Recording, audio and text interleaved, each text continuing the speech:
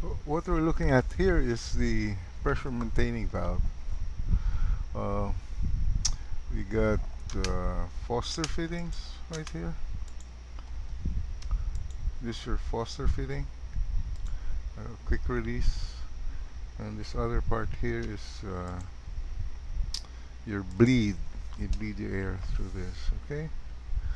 And whenever you see this round thingy, that's basically an O-ring, a cross section of an O-ring, and that's the size I'm usually using most of the time anyway.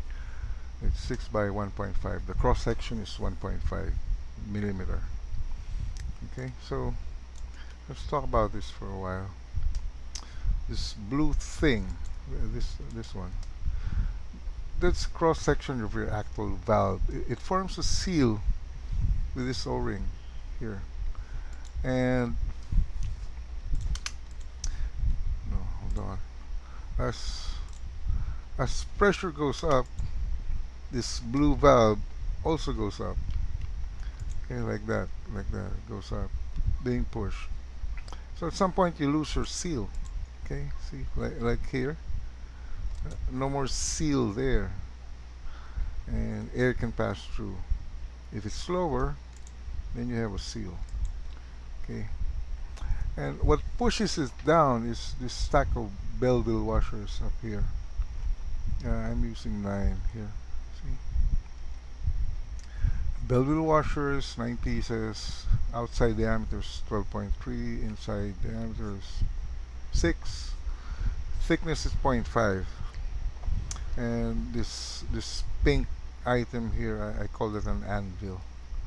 So those parts, they push down on the valve to keep it closed here, and the air pressure pushes the valve upwards, trying to get out, trying to open it. There's those two forces that contradict each other.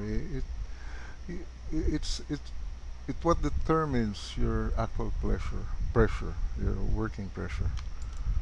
Okay, so I have an adjusting screw over here. I can adjust that to whatever pressure I need to operate. Okay. Once the preset pressure is reached, the valve will release and air comes out this way. Okay. It goes here, goes there, goes through this hole, goes there, goes out. Okay. Into your hose or into your rifle. That's how it goes.